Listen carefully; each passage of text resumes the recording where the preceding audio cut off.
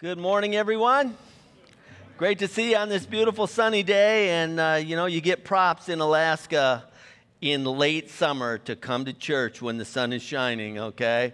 Now, that means something here. And thank you, Jesus. Thank you, Lord. There's nowhere I'd rather be when the sun is shining, and I know that's true for so many of you. Well, and I want to welcome also those of you who are joining us online. I'm going to go straight to the point here today in terms of this message. We're in this series called 3 because the message today is, man, I just wrestled through this because it's a little uncomfortable. Today, we're going to talk about the 3 groups in hell. And many pastors never talk about hell, right? Because after all, it can make people uncomfortable, right? Or it's not sensitive. But I disagree that it's not sensitive. I think if I really love you, if I really care about you, then I need to teach everything that God has. And Jesus actually talked about hell more than any other person talked about hell in the Bible. And Jesus actually talked about hell more than he talked about heaven. And why did Jesus talk about hell? Well, because what you and I believe about our eternity impacts the way that we live today. What we believe to be true for eternity, that matters.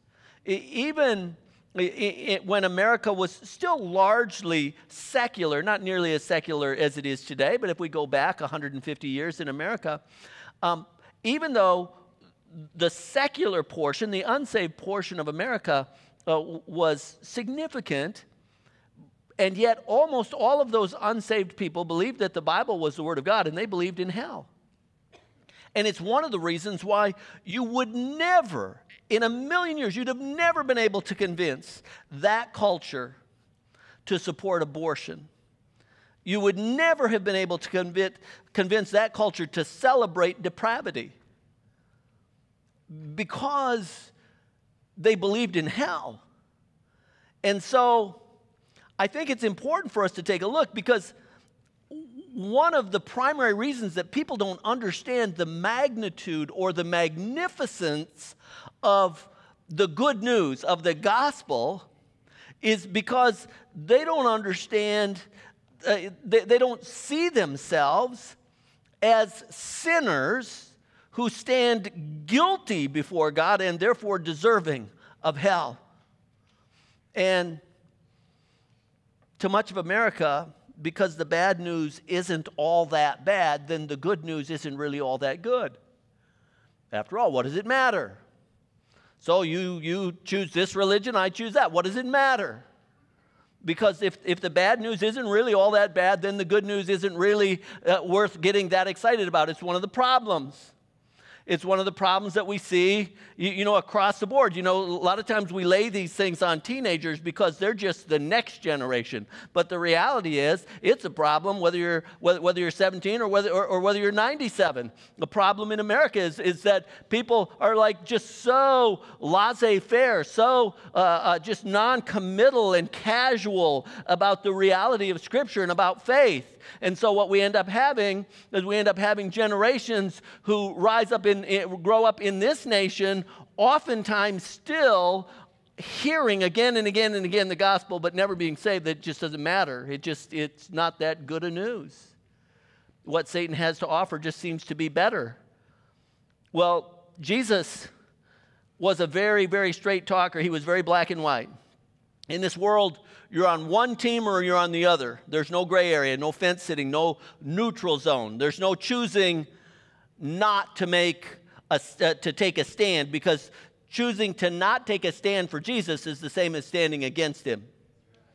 See, he didn't sugarcoat the truth. Because, why? Because he loves us, right?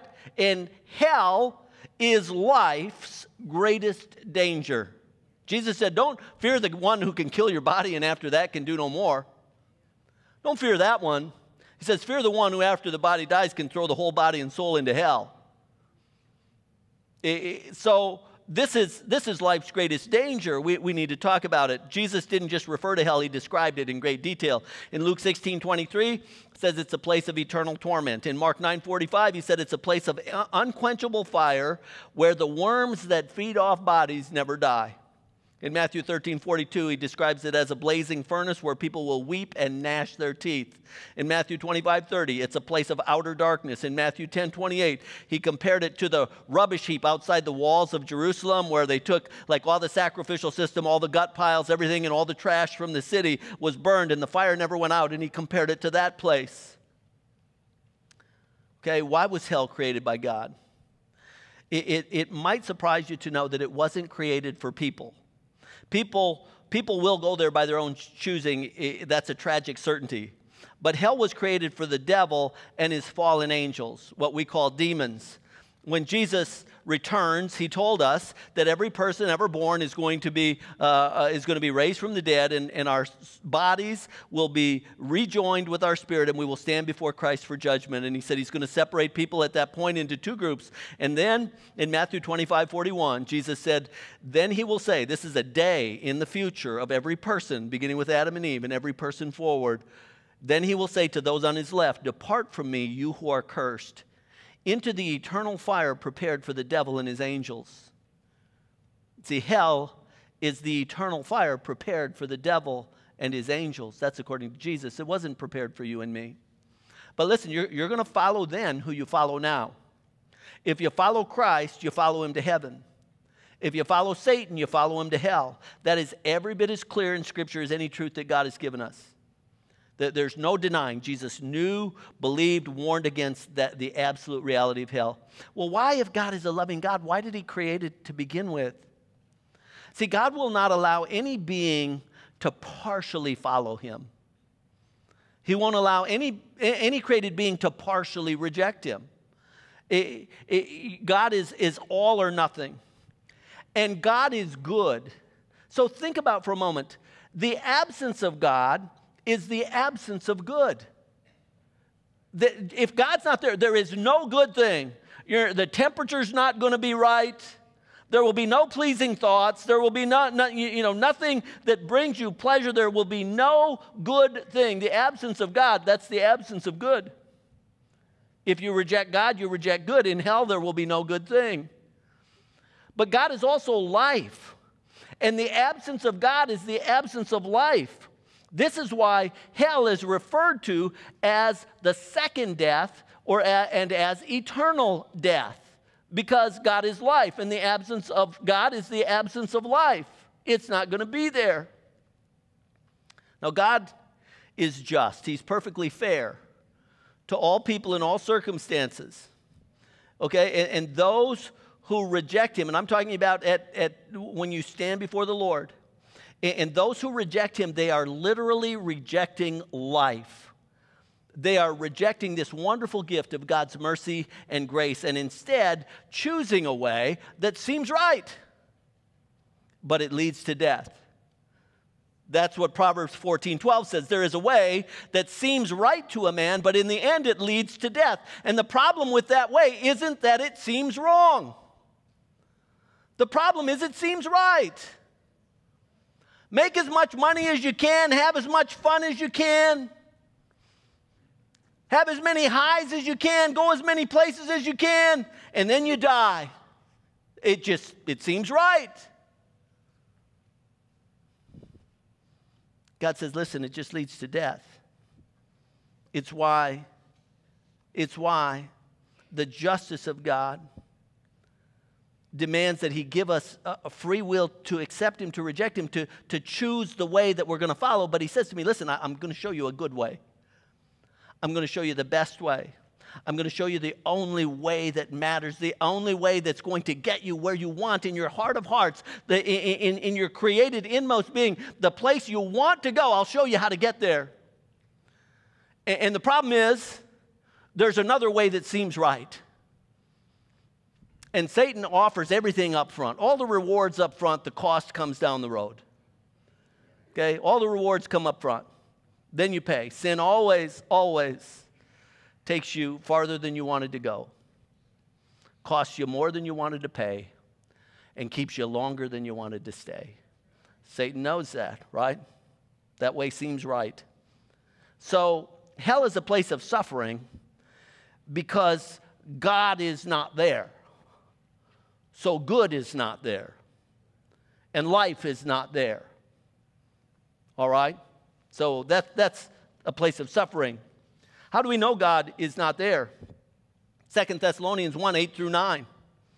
He will punish those who do not know God and do not obey the gospel of our Lord Jesus. They will be punished with everlasting destruction and shut out from the presence of the Lord and the glory of his might. They will be shut out from the presence of the Lord. So who are the three groups who will spend eternity in hell? First, we have the devil and his demons. You know, Satan began his life in heaven with God. Some people don't know that. He rebelled. He was, according to the scripture, he was this beautiful angelic being. And he desired to put himself above God. He desired to be worshiped instead of God. And so he was cast out of heaven. And he was so charismatic or beautiful or influential, whatever it was, that a third of the angels in heaven chose to go with him. We call those angels demon now. In Revelation 12:9, the great dragon was hurled down, that ancient serpent called the devil or Satan, who leads the whole world astray. He was hurled to the earth and his angels with him. And of course, Jesus was right there, okay, in eternity past when this happened, right? Jesus was there. In Luke 10:18, Jesus said, I saw Satan fall like lightning from heaven. And for a season, and we don't understand all of this, but for a season, Satan has been given free reign upon the earth. I believe it has to do, again, with him being an accuser and standing before God and saying, if you give them a chance, they'll follow me, they won't follow you. And I believe it's that as the accuser, right, who is wrestling for the eternal souls of men and women and children, that God has given him reign for a time, because in his justice, God says to you and to me, you have to choose. I'm going to offer life. I'm going to offer love. I'm going to offer abundance. But you have to trust me. You have to believe me. You have to choose. So for a season, he's given this reign on the earth. He's the ultimate liar, right? The father of lies. He's come, the Bible says, to steal and to kill and to destroy. The difference between the devil and his demons and the lost humanity is that the devil and his demons, their fate has already been sealed. But not so with people who are lost. All right? And so Jude 6 says, and the angels who did not keep their positions of authority but abandoned their proper dwelling, these he has kept in darkness, bound with everlasting chains for judgment on the great day. Matthew 25:41, again, the eternal fire prepared for the devil and his angels. Revelation 20:10, and the devil who deceived them was thrown into the lake of burning sulfur, where the beast and the false prophet had been thrown. They will be tormented day and night forever and ever. See, the devil is not the ruler of hell. He's just one more pitiful, rebellious, created being who's going to suffer there for eternity. Hell is not a sin party. Hell is a place of never-ending pain and torment and regret. It couldn't be anything else because God is not there. So we have these three groups in hell, the first being the devil and his demons. The second is those who reject Christ. Now, I was once a part of this group, and we can split this group into halves. First, the open revilers of Christ, the people who just openly reject him. Now, much of the world is openly hostile to Christians because they're openly hostile to Christ, right? They do not like that Jesus made exclusive truth claims. They don't like that he said, this is right and this is wrong. They do not like that he said, I am the way and no one comes to the Father except through me. They don't like that. And so they openly reject him. This includes the overwhelming majority of our college professors and upper-level school teachers, a great number of politicians, local to national levels, almost the entirety of our national media, including those who control social media, atheists, followers of false religions, including multitudes who grew up hearing about Christ and then chose to follow something else. But it also includes millions of hardworking Americans who love and take care of their families, but who don't believe in God and don't care enough to investigate whether he exists. They just say, I don't believe that. I don't believe any of that. You know, it also includes people who openly reject Christ. There's a small group of people in that group who reject him because they feel unworthy to be saved. They're so caught up in guilt or shame because of things that they've done or experienced in life that they don't feel that they're worthy to be a child of God. And so they also hold God at arm's length and just openly reject him. I talked to a man this morning who said that was the case with him. When he heard the gospel, he thought, well, it's not going to do me any good because I'm so bad, I'm so terrible that if God doesn't choose to save me like a couple minutes before I die, there's no hope for me. He didn't feel worthy of the gospel, but the gospel broke through that, right? Thank you, Jesus. Yeah. You know, this group who reject Christ, it also includes some religious people. It includes a nation of people for whom we have great love and give great honor. It includes the Jews, much of the nation of Israel, who continue to this day to reject Christ. And some of the strongest words Jesus ever spoke. You know, I've seen before, I've never seen it in person. Maybe some of you have, but I've seen like Hollywood making fun of Christians where pastors get up and preach on hell, and it's like they're angry at the world and banging their fists and spit's flying everywhere. And they're just, you know, they're so mad that you think, you know, what's keeping that guy from hell, you know? I've never actually seen somebody preach that way, but Jesus never gave one of those hellfire and brimstone sermons to a crowd of people. The only time he spoke strongly like that was when he was speaking to religious leaders who opposed him, to people who were supposed to be leading the children he loved and were leading them wrongly. This is what he said to some religious leaders who opposed him. In Matthew 23:15, he said, "Woe to you, teachers of the law and Pharisees, you hypocrites! You travel over land and sea to win a single convert, and when you win one, you make him twice as much a son of hell as you are." In Matthew 23:33, to the same group, he said, "You snakes, you brood of vipers," literally, you nest of poisonous snakes, "how will you escape being condemned to hell?" See, there's no such thing as truly worshiping the God of heaven apart from Jesus Christ. Okay, it's not the same worship to the same God, because Jesus said this to his disciples in Luke 10:16. He said, "Whoever listens to you," talking to his disciples, "listens to me." Okay? "Whoever rejects you, rejects me. But whoever rejects me," Jesus said, "rejects him who sent me." Rejecting the Son is rejecting the Father. So we have the three groups in hell, the devil and his demons and those who reject Christ, and that's split in half. People who openly revile Christ, reject him, and then the other group of those who reject him are those who ignore Christ. There are many people in the world who would be quick to tell you they haven't rejected Christ. In fact, they would be deeply offended if you suggested that they had. They've never made a decision to reject him. All right? They simply haven't. And I'll tell you, statistically in America, this includes the overwhelming majority of our teenagers and college students, the overwhelming, a strong percentage also of the people living around us who have not rejected Christ. And they think, some of them, that someday when they have time or when they're done with the party life that they love or when they have children and settle down, someday they'll investigate religion and Jesus, but for now, they're just not motivated. They just aren't that interested. They have more important things going on, they think. So they just ignore Christ. But Hebrews 2:3 says, "How shall we escape?" Talking about escaping hell. How shall we escape if we ignore so great a salvation? You don't have to openly reject Jesus to go to hell. Ignoring him is every bit as dangerous, every bit as foolish, every bit as irresponsible as rejecting him. And the reason is because we already stand condemned. Our own sin condemns us. If God tells the truth and I stand before him this morning, and the accuser, Satan, stands there and says to God, he belongs to me. because he's lied. And if God said, well, have you ever lied? Yes, Lord. Well, if God tells the truth, guilty. Have you ever looked lustfully at a woman? Yes, Lord. Guilty. Have you ever taken anything that doesn't belong to you? Yes, Lord. Guilty. Have you ever dishonored your parents? Yes, Lord. Guilty. I'm only up to 4. I can go further. If God tells the truth, I've not given him any choice.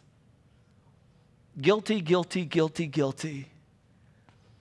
And it is only because as I stand there with my guilt before him that I have Jesus stepping between us. That God is able to say to me, the price has been paid. This one belongs to me. Those who ignore believe that they can escape. But you have to remember, we stand already guilty. Romans 6:23, for the wages of sin is death. That's talking about the second death. It's talking about eternal death. It's talking about being separated. Why? God is holy. He's pure. He's perfect. Sin is like poison. How much poison can you put in that cup of pure water and then drink it? None. It's not pure anymore. And the impure and the pure, they don't mix. It's like oil and water. And so we're separated from God because we're impure, because of our sin. There's no middle road. You can't ignore Christ and be safe because you haven't yet made a decision. Ignoring him is a decision. Matthew 12:30, Jesus said, whoever is not with me is against me, and whoever does not gather with me scatters. Jesus was always talking in the terms of a shepherd and sheep, and a shepherd's role is to gather sheep. In fact, he told a parable where 1 out of 100 was missing, and he went and found it to gather it. And he said, listen, if you're not gathering with me, if you're not gathering people, the people around you, if you're not gathering the people you work with, if you're not gathering the people in your class, if you're not gathering, you're scattering. You're driving them away from me. There's not a middle here. If you're not gathering, if you're not with me, you're against me. If you're not gathering, you're scattering. Hell was created for the devil and his angels, but those who reject Christ, either openly or simply by ignoring his salvation, will also be there. And this is a primary ministry of the church. Like I told you, I used to be in that group. This is not a group for us to write off. This is the mission. This is the ministry of the church. Right? And we are to go, therefore, we're to take. It's good news. You know, I lived that way. I could care less. Some of the things, sometimes I have to remind Satan that what he's reminding me of, things that I've done, I have to remind him that God has forgotten that, and I'm not going to bring it up. Right? That's right. And that's important for us to remember. Right? When we talk about these people who reject him, this does not make a person the enemy of Christians. This makes a person the target of the love of Jesus. Right? He came to save sinners. This is why he came. And so we have those first two groups in hell, the devil and his demons, and those who reject Christ openly or by ignoring him. And then the third group that we have in hell are Christian church members who are not saved. Guys, this is a very large group in the world today. These are all people who claim to be Christians, and they're not saved. That shouldn't surprise us because according to a recent survey, only slightly over half of those who claim to be Christian even believe in hell. Only just a little over half even believe in hell. Fewer than half of those who claim to be Christian believe that the Bible is the Word of God. According to a 2020 study by George Barna, he's the major religious researcher organization in the world. And according to a study just last year, only 6% of American adults, that's age 18 and older, only 6% have a biblical worldview. 6 in 100 see the world the way that God says that it really is. That means that many of America's churches are filled with people who do not believe that the Bible is true.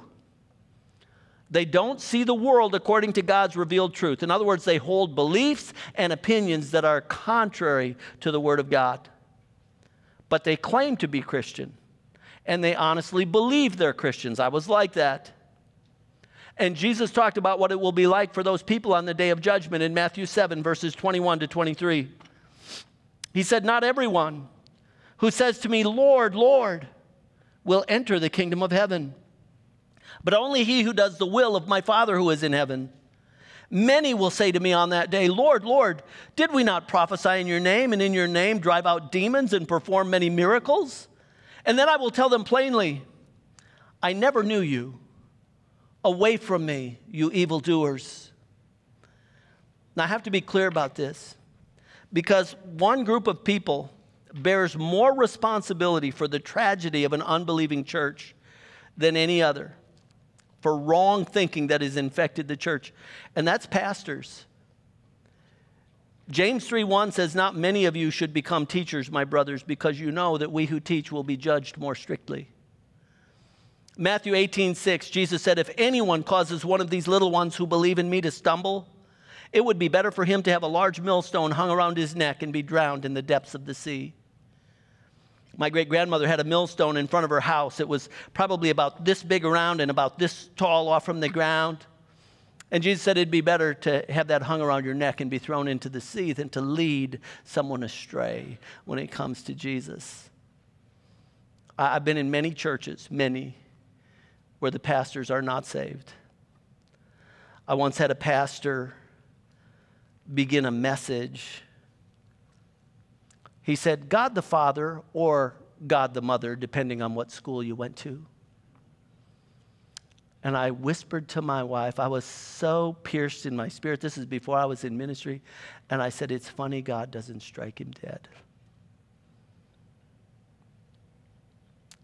I've been in doing weddings and funerals in churches where the pastors are not saved. I had the privilege a few years ago of preaching in a church that not only doesn't preach the gospel, but preaches against it. This is very common. And this, I've shared this before, but one thing you need to understand is if you've had the rich blessing of growing up from the time you got saved, no matter if that was childhood or adult, but if you had the privilege of growing up in a church that opens the Bible and faithfully teaches the Word of God, then it's easy for you to assume that every building with a cross on it is just another flavor of us. And I'm telling you, it isn't true. It isn't true. There are whole denominations now in the United States that at one time in their history were a part of the bride of Christ in the church, but today are completely gone and lost. They do not only don't preach the truth, but they preach what is contrary to truth. And I was in a church like that, and I was invited to preach. And the church was filled with people just like me, because I grew up in a church like that. And it was filled with people who had been attending church trying to do the right thing. Many of them, I'm sure, for their whole lives, but they'd never heard the gospel. And as I shared the gospel with them, I could just see them. They were just leaning forward. Literally everyone leaning forward. They were drinking it in. It was like pouring water on a dry sponge, and they were just taking this in because they were trying to do the right thing. They were in a church on a Sunday morning. It had a cross on it, and finally somebody was explaining to them how to be saved, and they were drinking it in. All but one person. The pastor who got up after I was done and preached against what I had just shared. Whole groups of former Christian churches are now in spiritual darkness. They're like social clubs, and they're dying a slow death because today's young people have no tolerance for dead religion. And I think that's a good thing. I think it's a good thing to have no tolerance for dead religion. Some of you know, you grew up in churches like that, all right, where you get through it, you go out to the car, you slam the car door, and everybody goes, oh, we endured that for another week, right? Let's go eat, right? You go reward yourself with lunch, and then you try and get up your nerve the next Sunday morning because, we got to get through this again. Okay, that's a travesty. That's a shame. That's a mockery, right? Thank you, Jesus, that young people don't want to tolerate that today. If we could get America's pastors saved, I believe that we would see millions of people swept into the kingdom of God. I believe that.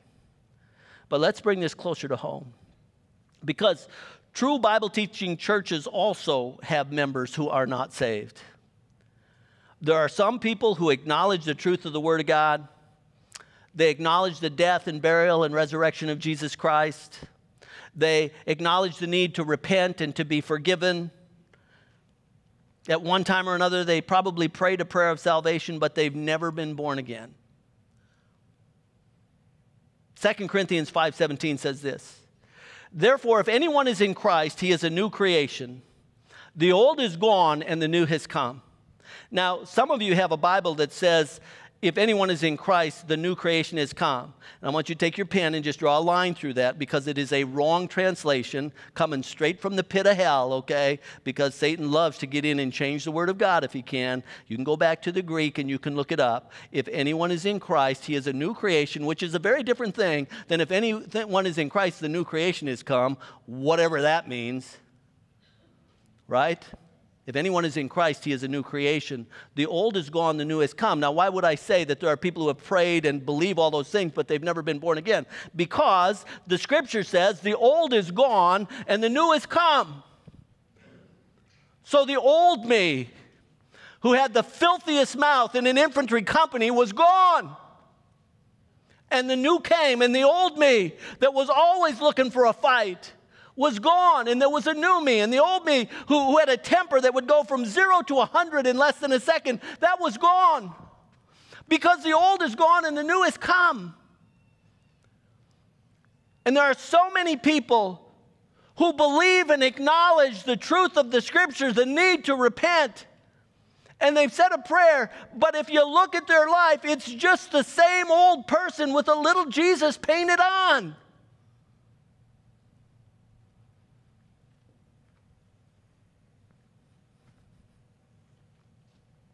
There's an old and a new.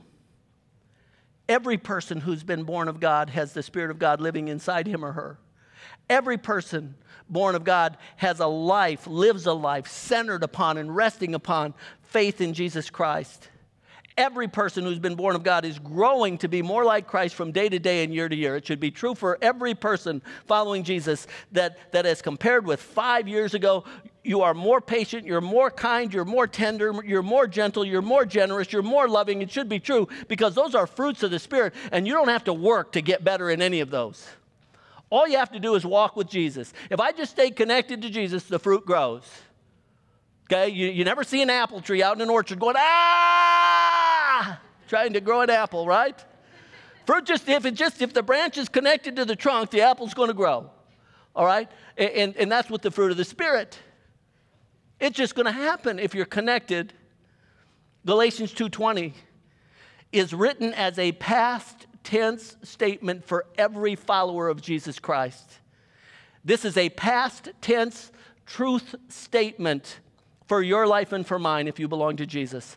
I have been crucified with Christ. And now I, the me that was before, no longer live. But Christ lives in me. The life I now live in the body, I live by faith in the Son of God who loved me and gave himself for me. Every true believer has a new heart, a new mind, a new love for God and others. Every true believer loves the church, loves the word of God, loves to worship and praise. Every true believer is thankful and is growing in all of those fruits of the Spirit, and the world can see it. The world can see it. Well, Pastor Brad, isn't it possible for somebody to be walking with Jesus for a while and then, backslide? Yes, of course. A person can choose to sin. But the whole time that you're choosing to sin, you're going to be under the conviction of the Holy Spirit. You're not going to have rest. You're not going to have peace, not in your conscience, not in your heart, not physically or physiologically, because you're under the conviction of the Holy Spirit, because you have put a barrier between your heart and the heart of God, and you just can't live that way. And sooner or later, the Holy Spirit, because he loves you, is going to wear you out. And you're going to come back to Jesus. Say, help me, Lord, right? I want to conclude with good news and then bad news and then good news again. So I'm going to tell you up front, okay? So good news is coming, all right? God is a keeper of books. And the most important one is called the Book of Life.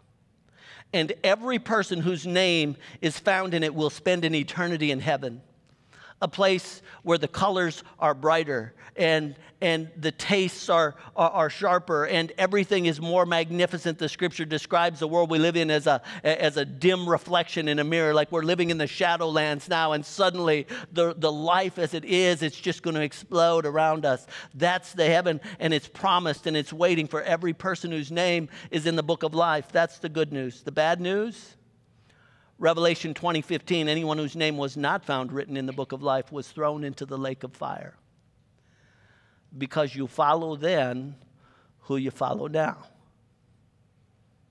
And if you choose to spend your life chasing after those things that have no value, those things that Satan entices you with, if you choose to spend your life that way, in the moment that your heart stops beating, it will be too late for you. It's hell, it's certain, it's true, but it's not too late as long as you're breathing, as long as you're living. So good news again. John 5:24, I tell you the truth, Jesus said, whoever hears my word and believes him who sent me has eternal life and will not be judged, but is crossed over from death to life. A crossing. This is the verse where we get our name as a church, the crossing. We're a place where people cross over from death to life. Whoever hears my word and believes, this is it. If you're not certain that you're a child of God, you can settle that here, now. The most important truth on earth comes straight from the mouth of Jesus Christ. John 3:16. Jesus said, speaking of himself, for God so loved the world that he gave his one and only Son, that whoever believes in him will not perish but have eternal life. He continued by saying, for God did not send his Son into the world to condemn the world, but to save the world through him. Whoever believes in him is not condemned, but whoever does not believe stands condemned already. Like I said, if I stood before God apart from Jesus, I've given him no choice. Guilty, guilty, guilty. But with Jesus Christ, because I no longer, that person, that guilty person, that person's dead and gone. And I've been crucified with Christ, and now Christ lives in me. And so I stand before the Father, and all he sees is Jesus. Right? Does that mean I'm perfect like him? No. It means I'm covered by the blood of Jesus Christ, that I've received the mercy of God and the grace of God. And that's what he offers. That's why it's good news. It's good news. If you've never prayed and asked him to forgive you and save you, or if you recognize that you don't have an after story. Some of you, you know your before story. You were a little kid. Well, let me tell you something. The sin of a 5-year-old who's being selfish or rebellious is every bit as significant and serious in the eyes of God. Okay, as the sin of that adult. Yeah, you have a before and after story, but you may just measure it by your after. And you know your after story is on target because Jesus is at the center. Jesus is at the center. The Holy Spirit is in you, praise God. But if you don't have that, then maybe this is your day and you need to come to him and say, Lord Jesus, I just recognize I'm just the same old me. And I do believe that you're the Messiah, and I confess to you, and I surrender my life. Boy, you do that, and the promise of God is he will meet you there, that he will forgive you and save you and adopt you to be a child of God. We'll all bow and pray with you. If that's your heart, just pray this simple prayer of faith. Pray with me right now. Jesus, I do believe you're the Son of God. I believe that you were crucified, that you died, that you were buried, and that you rose again. I confess to you that I'm a sinner. You know everything that I've said and done and thought. I know that I'm guilty. And I see in your word that the wages of sin is death, the second death, eternal death. And I know that apart from you, there is no good thing. Apart from you, there's no life. And so I'm coming to you, Jesus, by faith, asking you to please forgive me and save me. I'm asking you to adopt me to be a child of God. Here and now, I surrender my old life to you. Come into my heart and life. Make me new. I thank you, Jesus, for loving me. And by faith, I'm receiving the gift of forgiveness and new life. Thank you for saving me. Show me now how to live in a way that pleases you.